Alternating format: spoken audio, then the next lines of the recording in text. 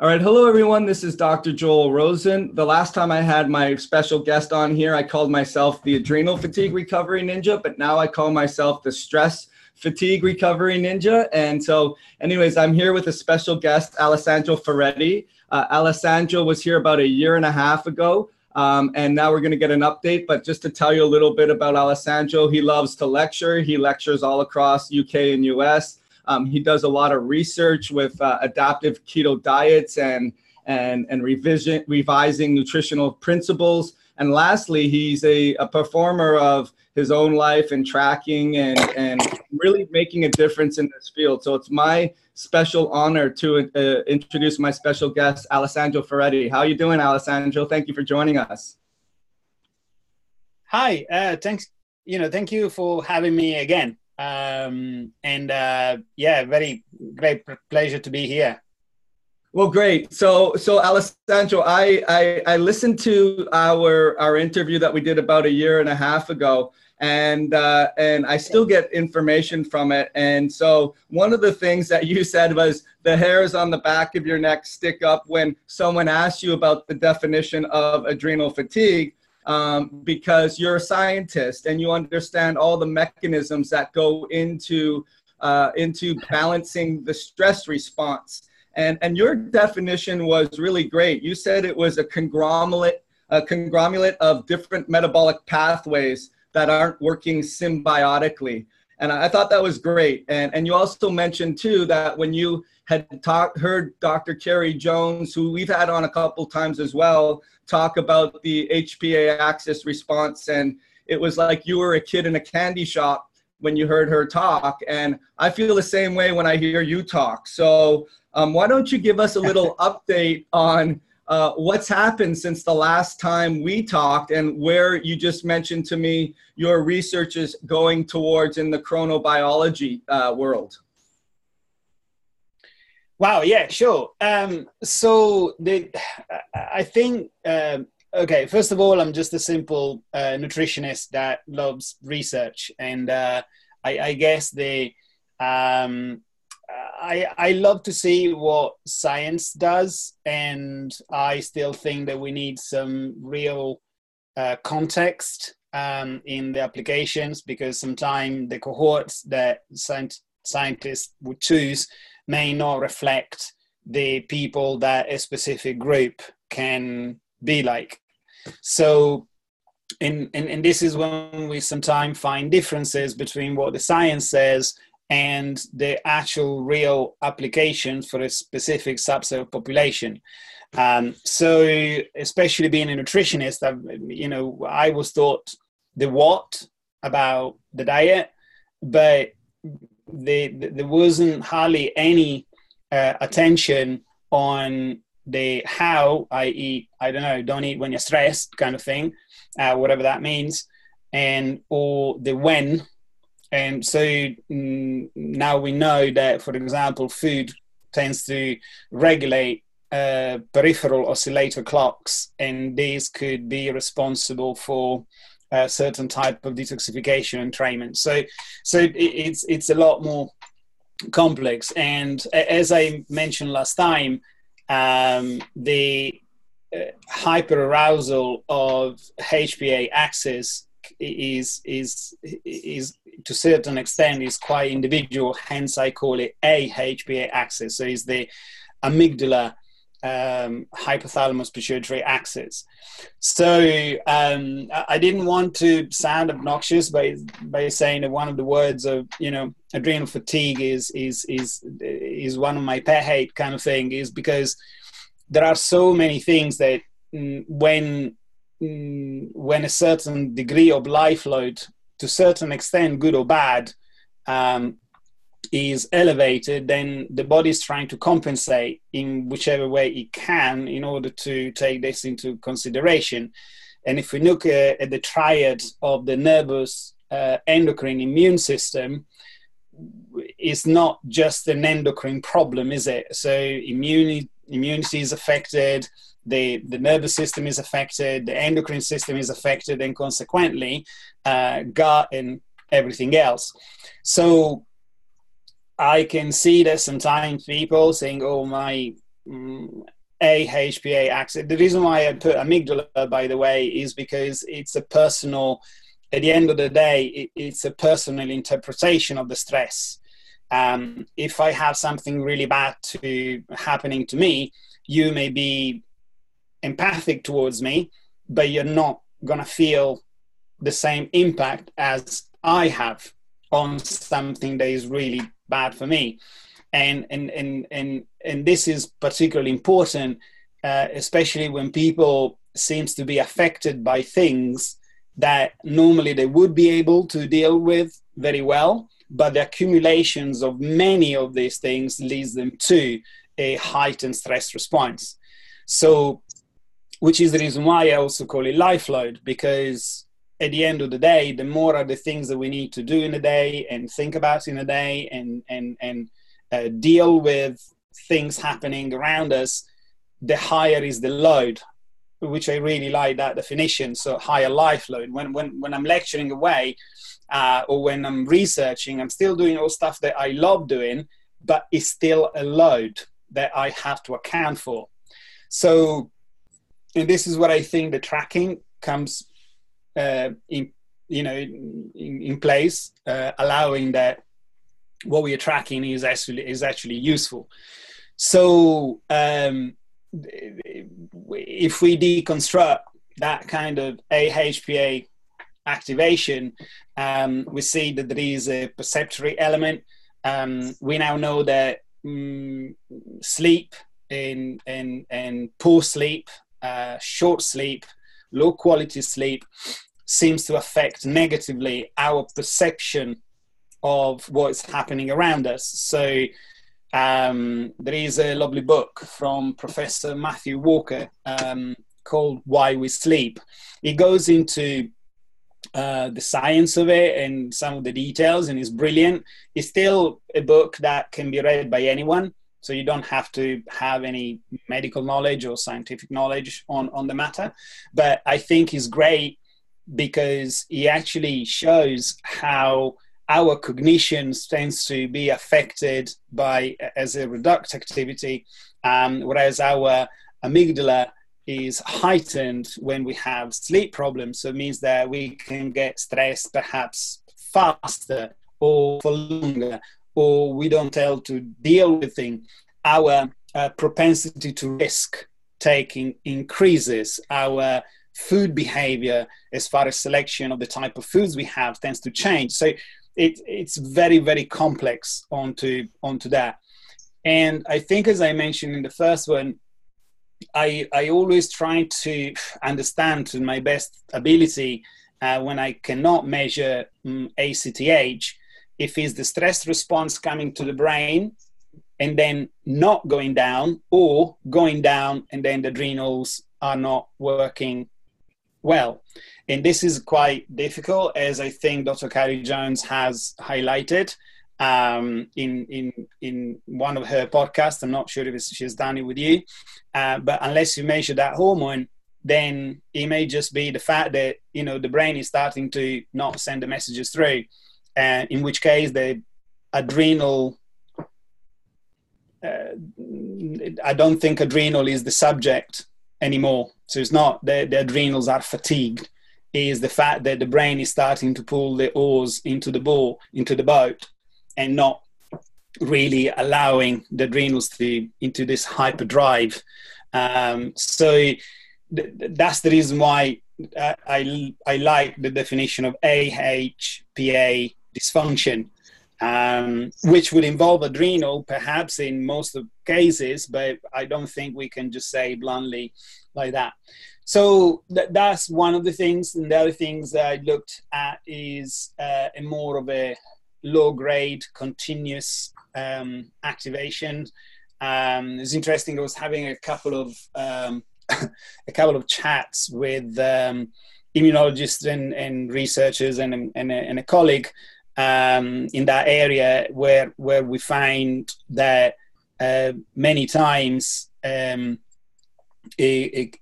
more chronic low-grade degree of inflammatory response. One is the one that we cannot see very well, and it just keeps idling in the background. that is a drain on our resources, both nutritional resources, as far as nutrients, and as far as pathway upregulation, but also as far as effect, because the body is doing something with that. And this is where we think there could potentially be a very strong connection between increased glucose level and the reason why I started to research that was primarily because if you see people on a low carbohydrate diet and inflammatory response is present, given that some scientists claim all of the immunological responses are mainly glycolytic, then we start to see an increase in glucose going around, which is either increase going around or we become more insulin resistant. And these are both plausible effects to have. So clearly carbohydrate is not the only problem. Insulin resistance may not be the only problem. And because I keep seeing people that are on a decent diet, low carbohydrate, I'm not saying that low carbohydrate is the decent diet. I'm saying the two different things. And yet we see a fasting glucose that is elevated despite the carbs are not in there. So in addition to that, I actually saw a slight increase in certain individuals that were chronically inflamed on a low carbohydrate diet, on slightly hypocaloric diet, and still expressed the signs of fatigue and the signs of unwellness, brain fog, with an increased fasting glucose and a decreased heart rate variability. So you can see that it will involve a bit. I think is a little bit overly simplistic when we define that as just adrenal fatigue, because I said, okay, is it mitochondrial? Is it just HPA axis activation or hyperarousal, or just a simple stress response of inflammatory low-grade type? Yeah, so a lot going on there. So to understand a little more of what you're saying is, first of all, the term adrenal fatigue is far too simplistic for what's going on in the body. We have a perception which is above the HPA axis in a sense, from our old limbic centers in our brain that keep us to survive, and almost tape record the event so that it plasticizes or makes a sympathetic response, that now we're looking at the circadian rhythm and the aspects of sleep where it makes that perceived life load a lot more heightened when you have lack of circadian balance, which means that you could have depletion at a higher rate of your raw materials and then have a energy supply and demand problem. The other thing you were mentioning too was in terms of energy production, and this is what you were talking about last time too, is you had a couple of I guess conjectures of when the neuroendocrine system is more involved, or is it more of a chronic inflammation, cell danger, which you were mentioning just now, as is it from the head down, or is it from inside the body already? So then that, sorry, go ahead. Yep. Both ways. Yeah, both ways at the same time. Yeah. Right, at the same time. So, okay, and I even believe too, Alessandro, that it even goes deeper than that as well, because now you're talking about microbiome and its ability to convert hormones and remove liver detox, cell membranes, ability to bind receptors. I mean, it just goes so much deeper than even what we had anticipated as well. So okay, so if I'm the adrenally or the exhausted person that feels that my stress response is broken, last time you gave some really great advice in terms of, listen, when you eat food, does it look like food as you would find it in nature? And that was a really simple concept for people to walk away with, right? So from there, you talked about just clean it up, and then we could start talking about more of the specific things that we can do. And your research now, which you're lecturing on, is the 5 basics in terms of diet, physical activity, sleep, life load, and I guess an inflammatory response. So tell us what you've learned now going forward with that, some of the correlations that you're seeing, even if it's not specific for everyone, you're seeing some correlations that are inherent for the majority. Yeah, sure. So I had been interested in looking at the effect on the environment, and I tend to group someone's life on a physiological side, not on a psycho-emotional side. So we have a diet, we have our physical activity, not necessarily exercise, but physical activity, including exercise perhaps. Then we have our life load, so the kind of balance that there is between our life load. Then we have the sleep, and then we have our chronobiology. So these are the 5 main areas. And what we tried to do a little while ago, and still may be able to do it, but the setup of this research project study is actually quite complex, because what we wanted to do, my idea was that if we consider a certain amount of motivation that people have, how would it be best for them to invest it? I always believe that people should use their motivation to create a new routine, not for one thing to end all. So for example, instead of saying, I don't know, as a New Year resolution, I want to go a month to the gym every other day, I would rather prefer the person saying, I'm going to every morning do half an hour walk into work, because on one there's going to be an end, and with certain benefits that would last for a certain time. With the second one, there may be not as many benefits, but these can actually keep improving, and it's a stable, long-lasting change. So generally, obviously, we need to see some people have lots of motivation, and I tend to bring the example of a few clients I had in the past and say, my wife sent me, with that kind of tone of voice. And you think, okay, well, that's not looking good, is it? Because as far as that maybe the person, as an assumption, just has very little motivation to do anything. It's just there because someone sent the person there. And on the opposite end of the scale, you have people say, whatever you say, I'll do it, and they will do it. So you have 2 very different budget in their motivation that you have to administer. So the scope of the study would have been to try to ask people to make a change, investing their motivation in all of these 5 elements, or really focusing on 1 or 2.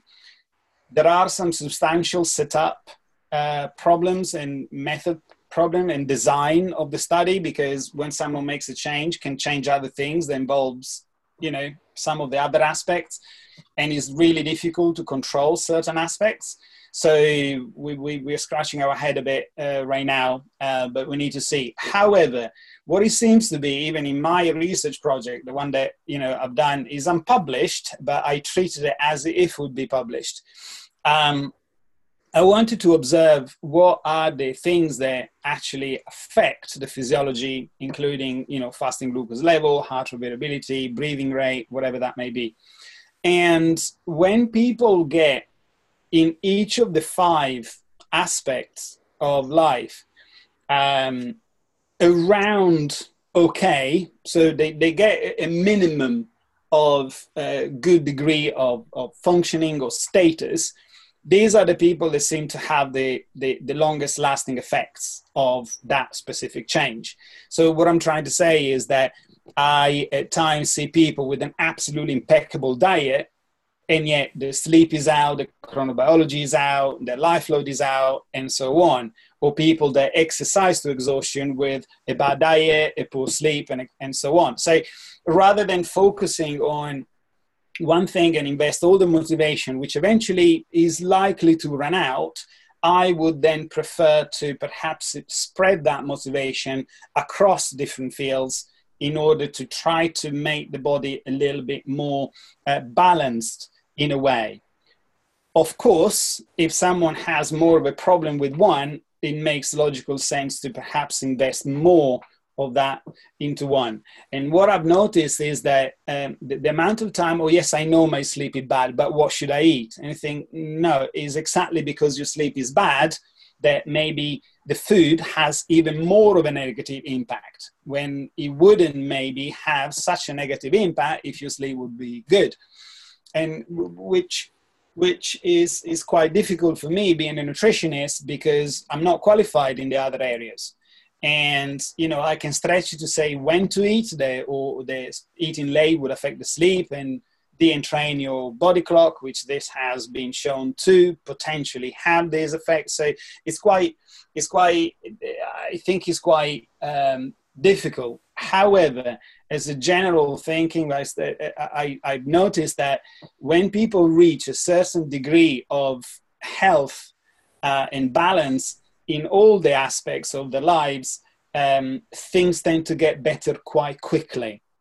Now, for your audience, I would say that obviously food is important, but perhaps the first thing that would jump into mind to consider during an evaluation would be the body clock, the life load, and the sleep. These would be probably the three things that I would want to definitely pay attention to investigate if it's something, if there is something that can be done, and have some kind of evaluation. So I've seen people on bad diets and they didn't get adrenally exhausted, as people would call it. I've seen people doing exercise at a certain degree and they were okay, unless they went way over. So post-viral fatigue syndromes, for example, or low immune defenses with a massive stress load. So you have all of these different scenarios. But generally speaking, I saw people that had sleep deprivation for a really long year, or sleep quality that was poor for a very long time, de-entrained circadian clocks, these, and obviously an excessive life load, but is how they perceived their life load, not just the fact that they didn't rest. So how big of an impact? So it's really interesting because in a recent study, they were classifying the effect on certain aspects of life as people that get stressed a lot, people that have a kind of hedonic response. So, for example, when they stress, the stress has an impact, but then what is the reward system that they want to put in place for that stress reaction? So, for example, when people are stressed, they change the food preferences, trying to go towards more palatable food. That normally means more refined food, not exactly healthy foods. Now, and I experienced that because I'm a nutritionist. I'm really happy with my diet. But when I went through last summer, for example, a heavy load of stress response, which wasn't necessarily all bad, but it was a really heavy load, I started to feel like eating very different things. And you think, hang on a minute, I've been eating like this for years and I'm not bored of it. I actually like it. So what the heck is that? And you can start to see that even the food preferences within palatability can be a factor in that. And then obviously you have higher loads, your AHPA axis is going mental, and also then now we don't support the body as well, because our food preference is changing, our risk taking is changing, so we generate potentially more stress. So it's not as simple as saying you have too much stress. It's also how the stress is impacting on the person, how the positive stress, so happy life load, is still a load that has to be added. So I find dramatically interesting to actually see the effects that diet, physical activity, life load, sleep, and chronobiology has in my small research project. Yeah, it's quite amazing. Number one, I love the analogy of hey, we're going to give you a certain amount of investment in your body. And that's what you call motivation. I would just say, hey, like, you know, my simpler mind would look at it as you have a certain amount of dollars to invest in your health. And we would rather you spread it out over not even the 5 basics, but even just the body clock, the life load, and the sleep. But what I really love about what you just mentioned there, Alessandro, is your awareness of your own physiology, that when you had a increase in life load, whether it was eustress, good stress, or de-stress, bad stress, it impacted in a way your HPA axis in terms of I feel like I have behavioral traits that are changing based on my life load. Yeah. And if someone is not aware of that, because awareness is the key, if someone is not aware of that, they'll go down a slippery slope of moving away from ideal HRV, glucose tolerance, and then it becomes a vicious cycle. So what did you do just personally when that happened? You just figured, okay, knock it off, eat the food that you're supposed to eat, or what happened there? It was really interesting because I actually, yes, you can counteract the effect of stress response on food preferences and what have you, but I don't find that that's sustainable on the long term. So I try to tackle the why I was doing that rather than the fact of what I was doing. So despite the diet wasn't as optimal as normally is, I tried to, so I started to do some more breaks, more meditation, and trying to reframe some of the problems that were created. So that seems to have, once again, more of a long-lasting effect rather than every day for the person that goes into a shop and is having to choose something to eat and everything is on display, and inevitably there is a strong likelihood that the things, when someone is stressed, are going to have more association with something that is more palatable. It doesn't necessarily mean bad, because there are obviously healthy foods that are palatable, but this doesn't seem to last very long.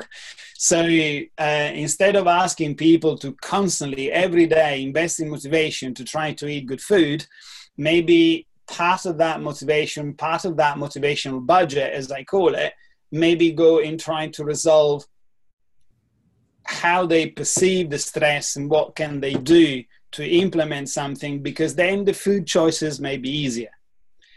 This is all brilliant hypothetically, yeah, but obviously everyone is different, and some people can live years by being high stress. I have a colleague that, that is a very high stress load, and the person doesn't seem to have any problems whatsoever in being in keeping an absolutely fantastic diet, which to the person's account is what keeps the person's healthy, because the person is all working shift and et cetera, et cetera. And you think, right, okay, see the point.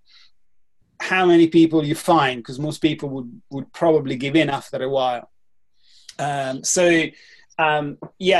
think that I tend to use the motivation budget quite regularly, if not all the time, and actually see what the person is.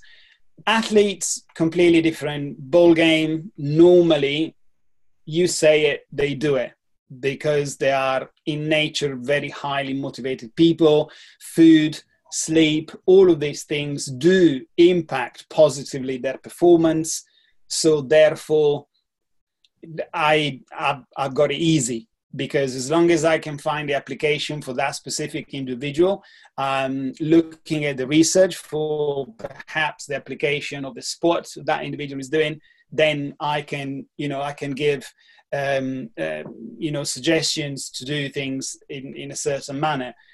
More often than not, if the person's perception is out, so if the life load is pretty hefty, then sleep is affected, chronobiology is affected, diet is affected, and exercise is affected. So that seems to be, I'm not saying that is the thing, but I'm saying that definitely is one to look at, especially in AHPA axis dysfunction, because it is the easiest trigger of more hyperarousal activation of that system.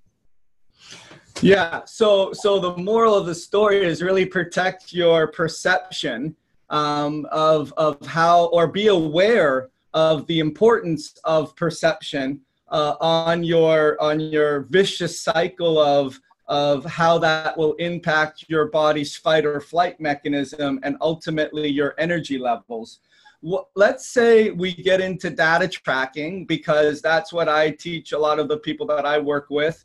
Let's look at our HRV, which is your heart rate variability, the amount of beats between the beats or the cadence. And if it's wide, then we know we have a good parasympathetic, adaptable response. If it's very tightly controlled, it's sympathetic, it's going to be lower. And then we track also things like glucose or ketones, or we track, the other thing which I wanted to ask you was adding in the self-reported data. So how are you integrating that, the self-reported data? Like, hey, I'm testing these different things, but they may not mean anything to me unless I get some feedback on what's going on with your life and if it's making a difference or not. So how do you integrate that, Alessandro, into the people that you work with to make useful information of the data? Sure. Now, I tend to use mainly, obviously, few apps, which I have the coach version, so I can remotely check things. In one in particular, I'm using for HRV, it's called HRV for Training, where 4 is the number 4, so HRV 4, the number training, or one word, where they can actually add their own personal notes, and and 3 of these fields are numerical. So that is, for example, the question can be personalized to the individuals, and they can then choose whatever, or we can then together choose whatever they want to, track. For example, in some individuals, I mentioned to transform the time in categorical data by giving a window. So last time of eating the day before, if I find someone with a particularly low nighttime HRV and increased fasting glucose where everything else is pretty good, then I'm starting to look at the timing of eating or the time that they get stressed. And I ask them to either estimate it, 0 to 10, with 10 is the lowest, 0 is the lowest, 10 is the highest, and per numerical data equivalent to a time of eating of the day. So for example, when is likely that you are going to eat the soonest? And someone will say, I don't know, 5 o'clock. And when is the latest? And they would say, I don't know, 10 o'clock. And so between 1 hour gap, that will be 1 numerical increment. So that will be scored 0 to 5. So the 0 equals the 5, and the 1 equals the 6, and et cetera, et cetera. But, people can do whatever they want. Or they can put the numerical time data into an Excel spreadsheet. I try to make it as easy as I possibly can.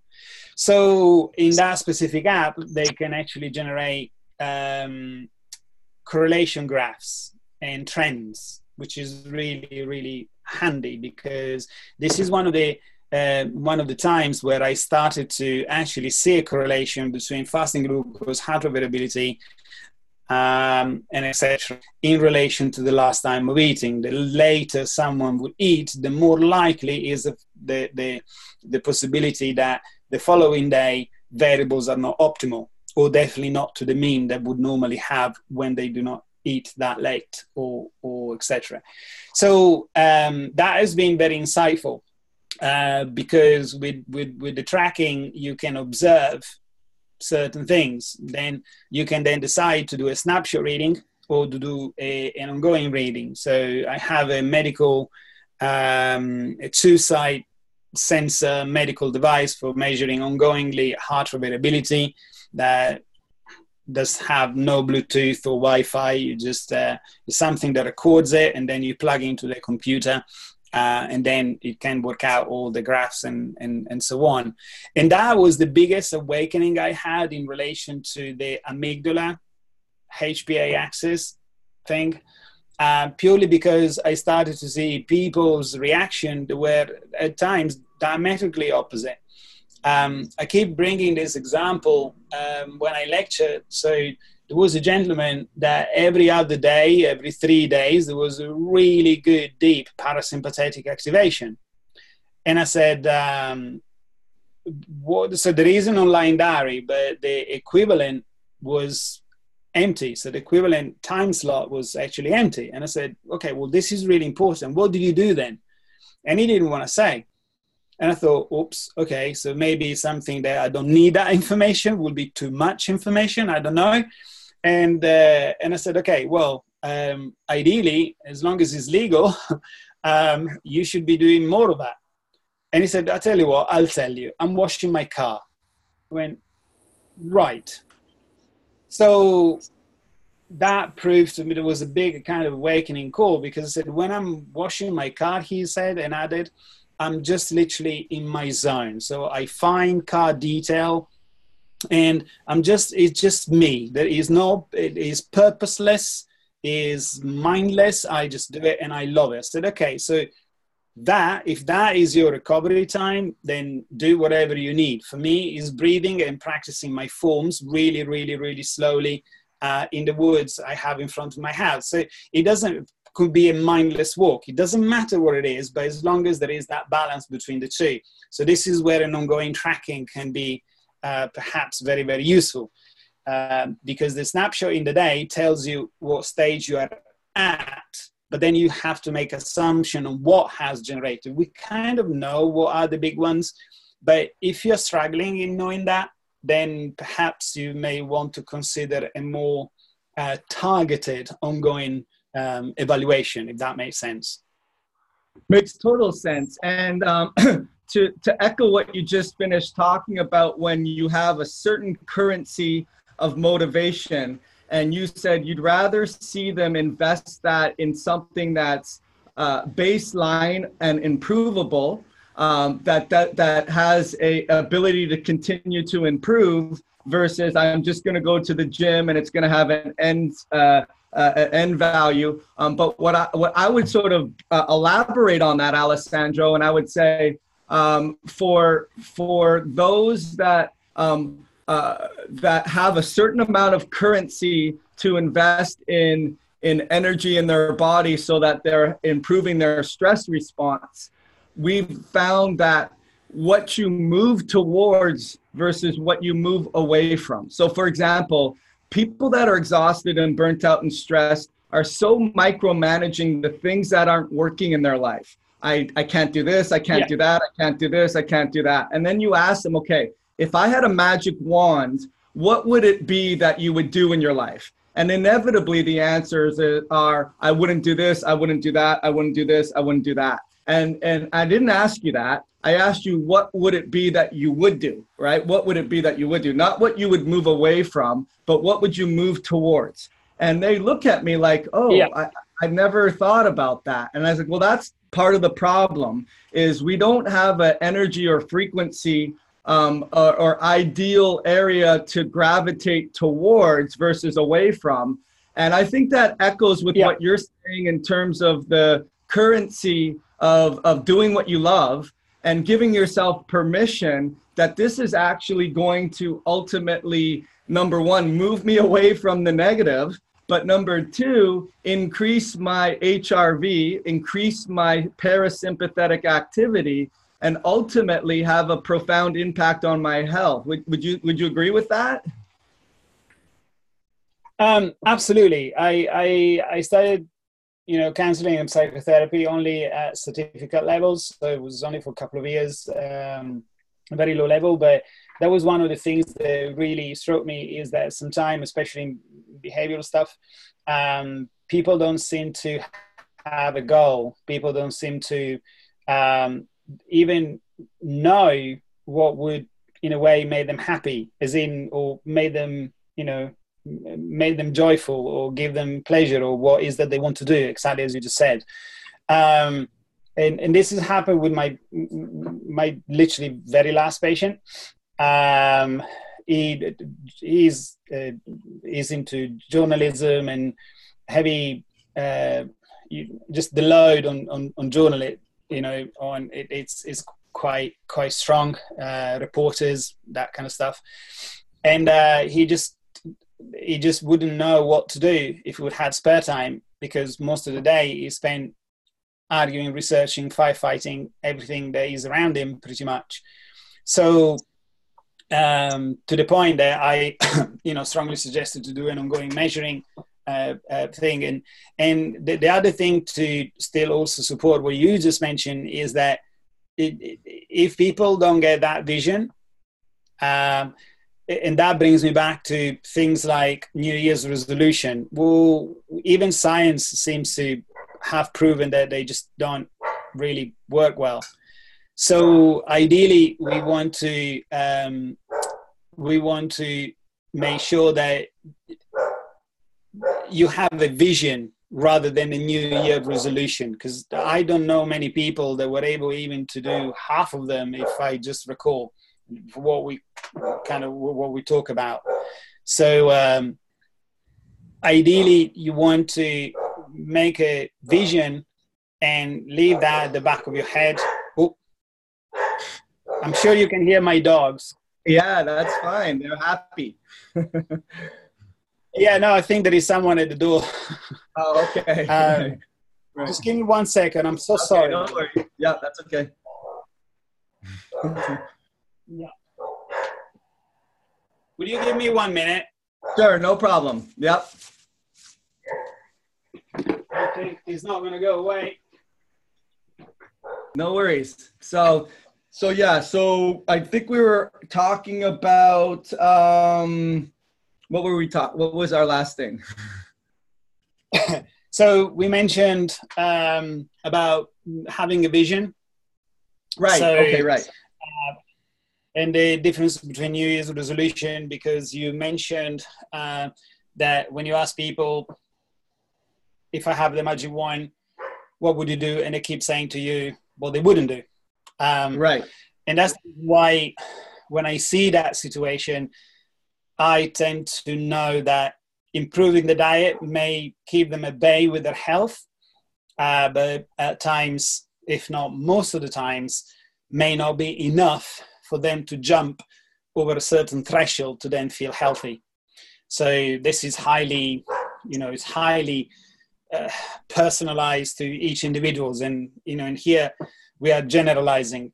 And on top of that, my opinion may be skewed due to the subset population that is my patient. So, but absolutely, when I see that the stress is very high, most of the times I'm micromanaging the health with the diet, but unless they take, which is the reason why I then send out a kit to measure heart rate variability, stress and parasympathetic response, so sympathetic and parasympathetic balance during a day, because it shows in a graph very, very, very well, and they can see, so right, okay, so you're not starting a parasympathetic state until 3 o'clock in the morning and you wake up at 6. So instead of having 6, 7, 8 hours of recovery, you spend half of the first time of your night in a sympathetic activation. So one, you're not recovering. Two, your body's still expending things or trying to get to that point. So going from 4 pieces of broccoli to 6, it is not going to cut it. So, you know, there has to be that element, which made me more and more interested in looking at all the different things within the environment, including that. Although I'm not qualified for that, so I can only mention or refer people to practitioners. So that's, you know, my studying in psychology, NLP, and etc. It was more at a little bit more of informative level, because I wanted to have an understanding rather than be able to practice as such. So yeah. Right. Well, I wouldn't sell yourself short, Alessandro. It's the awareness of pointing it out to your clientele that your life load and your perception of your life load, and Yes. hey, look at your HRV. Do that when they actually look at it and they see it. It's like, oh wow, you're not full of BS. This is something that is impacting me, and the sexy methylation supplement protocol, blah, blah, blah, blah, blah, comes down to more of the basics. And I think that's a summary of what we've talked about is, as much as you're a scientist and you know about all these different variables, it's really simplicity of the basics, right? It's the simplicity of your perception, your movement. Are you moving? Is the food that you're eating, does it look like food that Grandma Nona would know, right? And would be growing on the tree, you know, in the areas. As well, are you sleeping? Are you protecting your circadian rhythm? Are you having good sleep-wake cycles? Are you know, all these things. So as far as in closing, I know you've talked, I went on your website and you have a lot more new information on there. And it's probably we'll save for part 3 in about a year from now. But you do have some new tools on there, which looked really cool to me. And like the Mitocalculator app and energetic estimation. What kind of direction is that going in? I'm just curious. Oh, brilliant. Yeah, so maybe next time we need to cover that at the start. Yeah, right. I have been researching, well, I have researched ketogenic applications, both in sport performance and general population, disease population, trying to really evaluate when is applicable, when brings good results, when brings detrimental results, and so the whole amplitude of the thing. We published a paper on ketogenic diet and HIT,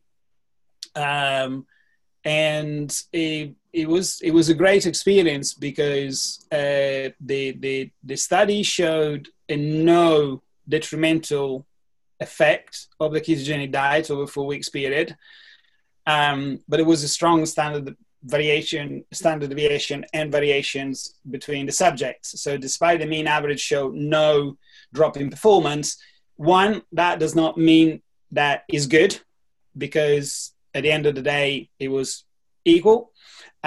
Some systems got more efficient, whereas some others got less efficient. But for some individuals wasn't great, clearly. So that one raises the question of intra-group individual potential for application. So some people may not, even in the right context, maybe for them would not be right, whereas some others, even in the wrong context, for them could be right. Giving it there long enough, would it work? Giving that 3 weeks was enough, was not enough. So it's kind of, it opens up your eyes that I think there is a methodology within the application of any dietary regimen and context that is highly dependent to the individual, but also context dependent. So the reason why we looked at the Mitocalculator was because we started to realize that some of the normal caloric calculation wouldn't add up. And I was having a chat long time ago with Dr. Tommy Wood for Nourish Balance Thrive. And we were kind of bouncing ideas, and my business partner, Waco Jaros, was at the start. It all started because I said, dude, this is my data for exercise, and this is my diet. I haven't not lost any weight. I haven't done anything else. Been on a testing ketogenic diet now for a long time. I do both HIIT and endurance, low effort, prolonged time type of, and the data doesn't add up. I should have been dead or a stone lighter than now if I would have gone with the calculation. I always eat ad libitum. Proteins were matched always for the type of sport and effort I was doing. And so we started to investigate that it could potentially be an error, a bigger error in the caloric estimation using normal general population data, which is what we have, or, caloric databases, or the usual, indirect calorimetry for estimation. So we started to see, he went on and even spoke to Dr. Kevin Hall, which had the kind of metabolic study that I guess virtually every single keto supporter has tried to have a go at it. But we tend to see that there is a 10 to 20% overestimation of the energetic intake with calories calculations in people that are on a low carbohydrate ketogenic diet. So they said, okay, well, how are we going to estimate the energy? So we came out with the Mitocalc, which is still, I think now is on is on iTunes. Is not on Android yet. There seems to have a few little hiccups on that. But it is on Apple devices, and people can download it. I don't even know the price of that, and if there is a price. I'm terrible with that. But they can go onto the Mitocalc, or can go on my website and use the web app, and that's totally fine. So basically all we do, we're trying to estimate the number of carbons and given an estimation of the ketogenic diet and the type of that we involve cellular entropy, enthalpy, so some really, in my view, very groovy stuff. So people can look at maintenance, and there is a constant 10, 15, 20% difference between normal caloric calculation estimated on activity, weight, and age, and our Mitocalc for people that are on a low carbohydrate diet. As soon as the carbohydrate raise, then that the caloric estimation seems to match. So, but there are other aspects of that. We came up. I came up with an index using heart rate variability divided by the square of the glucose. In order to try to have a podcast, I think, on my website with a little bit more explanation of that. But in a nutshell, to try to estimate some kind of metabolic state, metabolic flexibility, because if everything is controlled, so they are on a good diet, there are no excess in energetic surplus, there are no excess in refined food, carbohydrates, and etc., fasting glucose can be used also as a marker for potential further investigation of chronic low-grade inflammatory response. And which brings me back to the point I made earlier, that sometimes I saw people that, and this is actually quite often the subset population I see, so people come to me and they have good diet, they exercise, maybe on the too much side, which was the big hint for me. Sleep is okay. So generally speaking, they shouldn't feel as they should. And there is something else going on. And in virtually all of them, I've noticed that the fasting glucose levels were actually risen, going to the worst with 2 Olympians, one current, one bean, that the glucose was in probably, as a rough estimate, half of the time, 50%, was in just pre-diabetic range. And you think this doesn't add up. It's not that you're not doing enough exercise, you don't seem to be doing too much exercise. So what's going on in here? And then we were able to find a few little hiccups. And that led me to try to understand what mechanisms are involved from the immune system that are involved in chronic inflammatory response and would potentially affect fasting glucose and insulin resistance. And that is what we are researching. Well, not exactly right now. I stopped last year and just about to restart again. But things like, for example, the glycolytic preference of our immune system, the inflammation and inflammatory components and chemicals that would diminish our insulin sensitivity, with consequent raising fasting glucose, a potential increased gluconeogenesis, because in trying to feed potentially the immune system and that response. So this is the stuff that we have been involved in more recent times. It's awesome. I know, because last time, you mentioned that as a exercise physiologist, nutritionist, you've been studying glucose for so long. And when we talked about the term adrenal fatigue coming full circle now, you mentioned just with glucose alone, right? With glucose alone, the mechanisms that affect that: inflammation, all your inflammatory cytokines, insulin, glucagon, isocaloric, hypocaloric, hypercaloric, all these things that impact just glucose alone. But what's really great now is that we can understand that glucose is not just, and this is where the hairs on the neck stand up, glucose is just not about getting ketogenic or controlling your carbs. It's looking deeper and understanding all of the inflammatory response, which brings us right back to the HPA axis and how the perceived life load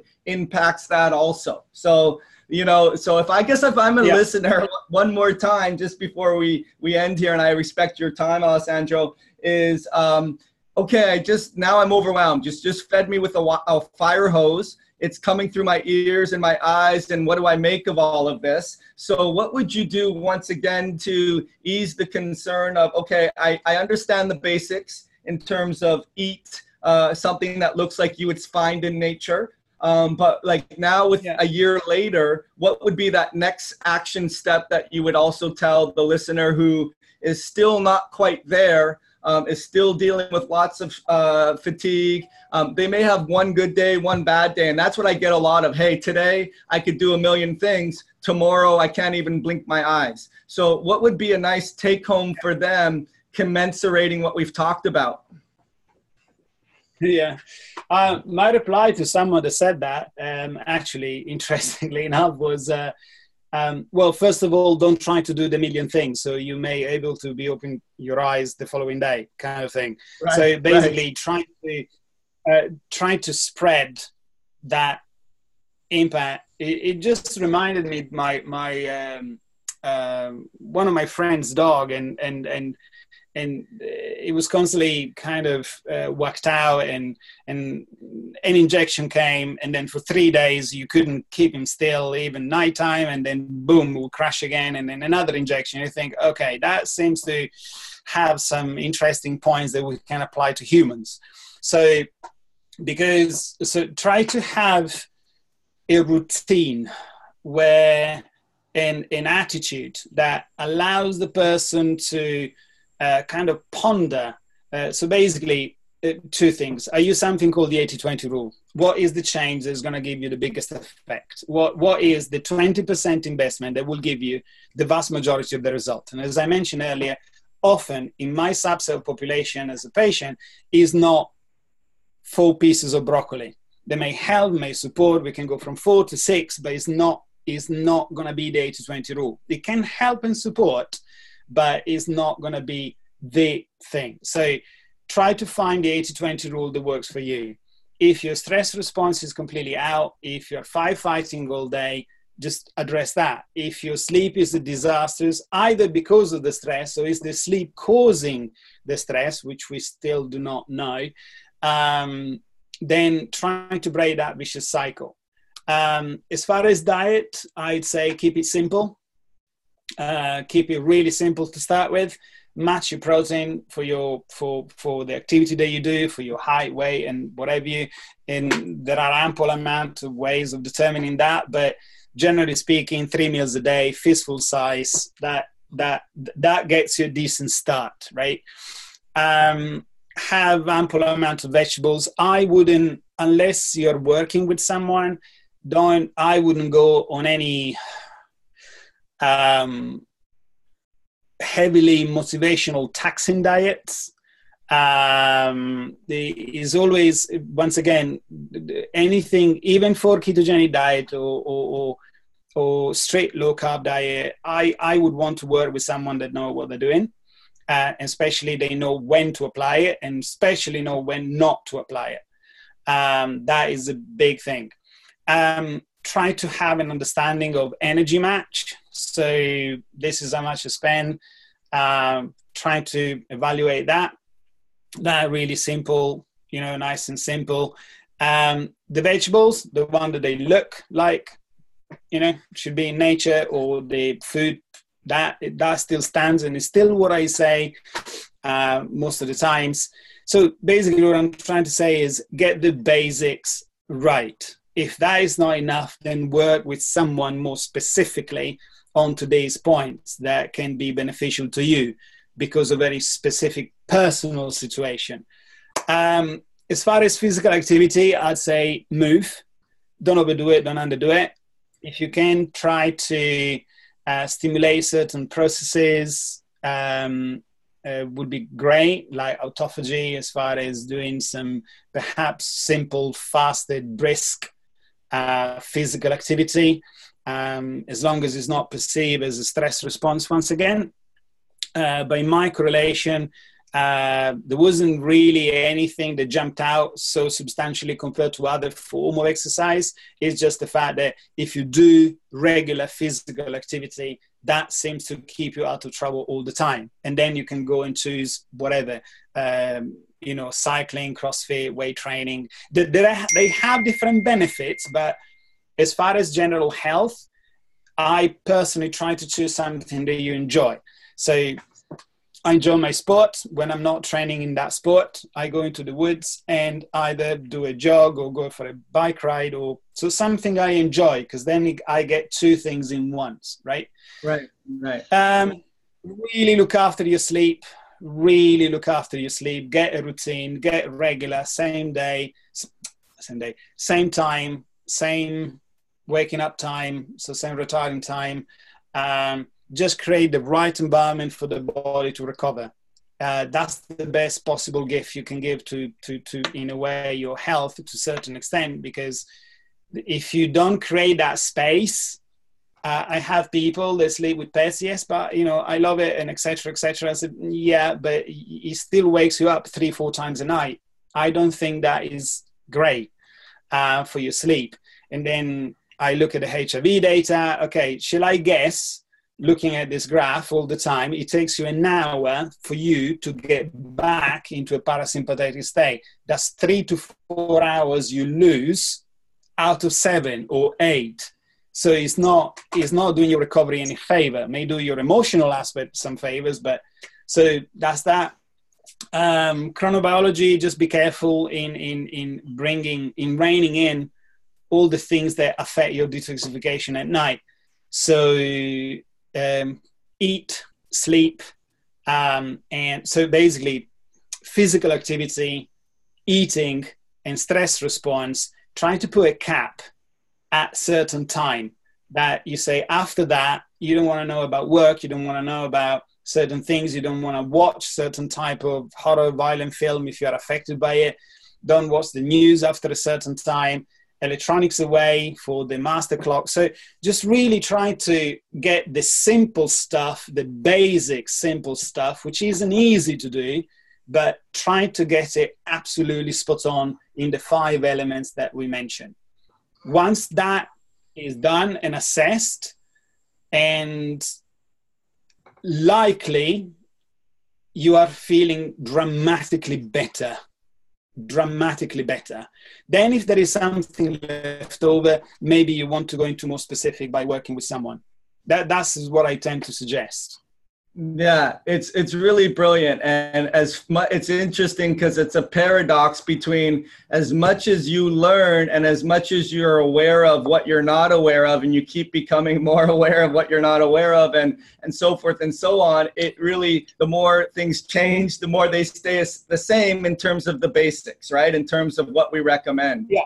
And what I would like to say, though, is thank you for all that you do, because I do think it's like I said last time, a paradigm shift in the way that healthcare is practiced, not sickness care, and that we can look at these metrics and data track for, like you've said, in terms of observe, measure, cause, effect, and then tinker. And really that comes down to understanding these 5 basics from your perceived life load, your circadian rhythm, your movement, your dietary, and your sleep. And if you can get those basics in and keep a regular schedule and eat food that nature looks like, and not even that for that matter, Alessandro, but if we have 2.5 million years that our genetics or at least the way our body works, not just with the food that we see in nature, but with our activities of daily living. I mean, in terms of hunter-gatherer, sleep-wake, electronics, synthetics, chemicals, processing, so forth and so on, that wasn't engineered as part of our biology. So keep it like the modern day caveman, I guess, in terms of being able to keep your body as basic as possible. Well, and you mentioned your website, so listeners would love to be able to see your resources, the Mitocalculator, the energetic estimations, and the videos that you have. How do they get there, Alessandro? Yeah, sure. It's really simple. It's just my full name, alessandroferretti.co.uk. And they just log on and have a browse and have a laugh. It's just really, really simple. There is nothing to buy or nothing to sell. So it's just, they can go in and see what I've been up to. Yeah, and then one more time, too, for spelling us, our North Americans that don't know how to spell Alessandro Ferretti. How do we spell that? Sure. Is ALESSANDRO, and then the surname is FERRETTI. Perfect. Awesome. All right. So I appreciate everything, Alessandro. I will probably watch this maybe 4 or 5 times myself just to get more information. That's how I work. And I hope the listeners get a lot of benefit out of this. And listen, I'd love to keep the saga, the story going in a year from now and hear what new good information you have. And I wish you all the best in your journey along the way as well. So thank you so much for being here. You're very welcome. It's been a pleasure both times, of course. All right, great. Thank you so much, Alessandro. You're very welcome, good man. So I hope that was,